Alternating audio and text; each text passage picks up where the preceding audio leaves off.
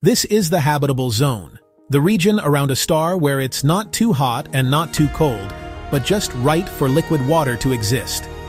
TRAPPIST-1 is an ultra-cool red dwarf, 40 light-years away, with 7 rocky planets. Several of them orbit within its habitable zone.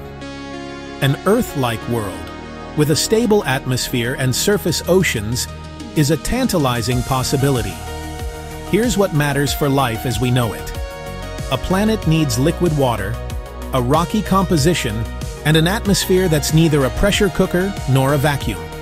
Around TRAPPIST-1, the middle planets, especially TRAPPIST-1e, tick a lot of boxes. The JWST has been analyzing their skies. So far, the innermost worlds appear scorched and atmospherically stripped. But the hopeful ones, like E and F, are where we're hunting for biosignatures.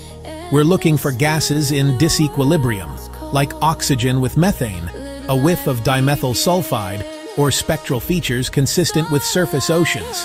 No confirmed biosignatures yet, but hints are starting to sharpen. Oxygen-like edges, carbon dioxide patterns, and clouds that could indicate a climate. Imagine TRAPPIST-1e with a sky thin enough for sunsets, but thick enough to retain warmth. It would need a magnetic field to deflect flares from its star.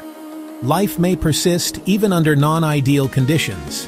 The Milky Way hosts hundreds of billions of stars, and red dwarfs are the most common. If even a fraction of their habitable zone planets retain atmospheres, we're talking millions of potential worlds with liquid water.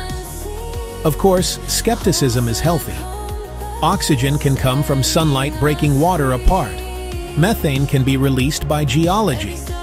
That's why we look for mismatched pairs, gases that shouldn't coexist unless something is constantly replenishing them. It requires multiple, independent lines of evidence. Most likely, the first solid hint of alien life won't be a photo. It'll be a pattern in starlight.